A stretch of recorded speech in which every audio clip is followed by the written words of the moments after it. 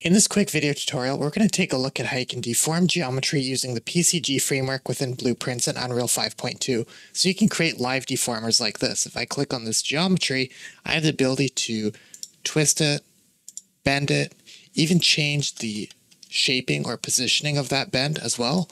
Or if you have a twist or something and you run out of geometry, you'll be able to also add tessellation. So I can add more levels of subdivisions to make those edges now smooth instead of faceted with this tessellation control. So to begin, brand new scene, we're going to go to Edit, Plugins, we're going to search for Procedural and make sure we have a Procedural Content Generation Framework enabled.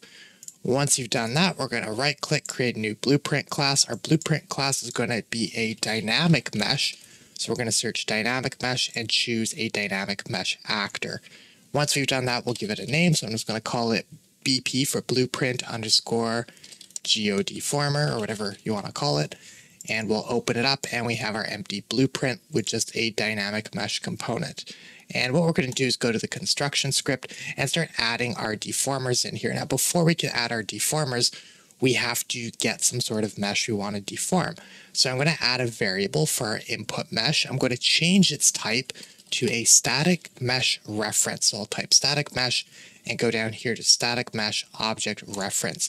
I'll turn the eye on so that we can see its visibility or input this mesh through the UI when we drop this blueprint in our scene. And we'll give this a name of something like input mesh. And I'll take that input mesh, I'll get the input that we plug in there, and we're going to apply a warp to it. But before doing that, we have to copy it into our dynamic mesh component so we could deform it.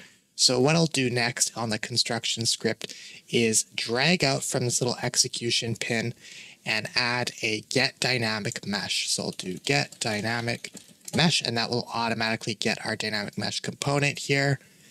And that is it. And the next thing I want to do is copy our input mesh into that dynamic mesh component.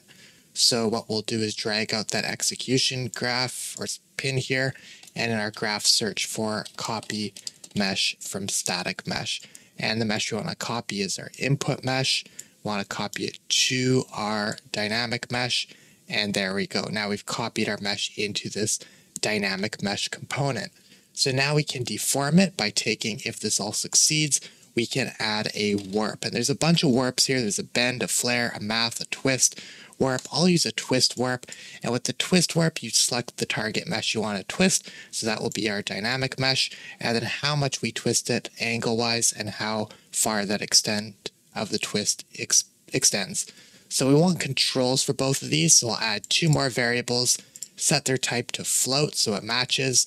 Float is like a number with decimal places. We'll turn the eye to on, or the visibility to on, and we'll rename these to angle and extent, and we'll both fetch those values. So get angle, get extent, and connect those right up. So angle, extent, and that's it. If we compile, save, drop this in our viewport, throw in our mesh to the input mesh here, there it is. And if I deform it with like angle 90 degrees, extent 50, there we go, it's twisting. And if I do 360 degrees, well, that twists a bunch in a very small area. If I extend that extent, then it twists in a further amount. Now, problem is we're running out of geometry. It's becoming faceted, and also our material's not being assigned correctly. Our material looks like it's the world grid material. It's not fetching my material from my input mesh. To fix that, I'm going to open up the blueprint, and what we're going to do is go here to our apply twist warp to mesh. So first, to deal with the material, what we're going to do is get our material from our input mesh. So I'll take the input mesh, get material, and then what I'll do is I'll create another node to assign the material to this new warped mesh. So to do that, what we'll end up doing is drag this out, search for set material, dynamic mesh component, and it will fetch our dynamic mesh component, and we'll just connect up that material. So now if I were to compile and save that, if we look at this, okay, now it has the correct material. Now what about the tessellation? Well, if we want to add tessellation control, we're going to have to go back in here and apply that tessellation before we do the warp. So what I'll do is I'll take this warp, I'll take our stuff from here on, drag it out so we have a bit more space in between these two nodes, between our copy mesh from static mesh and our warp. And what we'll do is, instead of connecting this up, we're going to connect this success to a tessellation node. So we're going to go in here and we're going to search for tessellation. And you can see there's different types of tessellation you can apply. We'll just do uniform for now. And we'll apply tessellation, so it subdivides it or adds more geometry to it. And then we'll apply the warp. And we'll apply that warp to our new tessellated mesh. Now, target mesh for the tessellation, we're going to have to connect that up as well. That'll be our dynamic mesh. And then tessellation level, we'll have to probably add a control for that. So that will just be an integer, a whole number control. And we'll call it maybe tessellation. Toggle the visibility on, get that value, and put it into there. And by default, it can be 0. We'll compile it, make sure it's 0, save. And now let's take a look. There we go, we have it, but now we have this new control, tessellation. 1, 2, 3, 4, there we go. Now we have it more tessellated, and it kind of handles that twist a little bit better now. And we can extend that twist up. Now, it might be nice to have a bit of a marker of where this twist is happening. And maybe we want to be able to rotate that twist, so it's twisting a different direction or something. Now we can do that in our blueprint. We can go back into our blueprint here, and we can add control to the twist orientation, or where the twist is actually happening.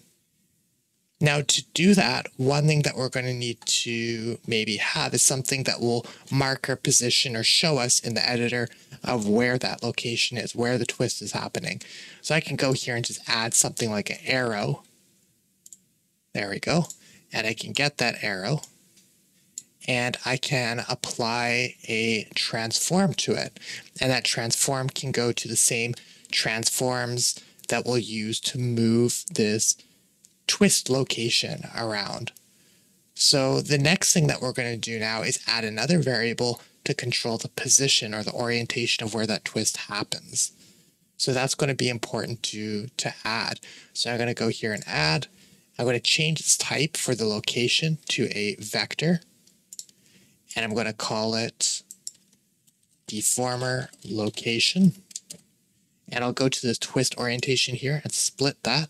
And you can see there's actually two things. There's twist orientation location and also rotation. So maybe we'll add one more variable. We'll make that type match this one, which that color is a rotator.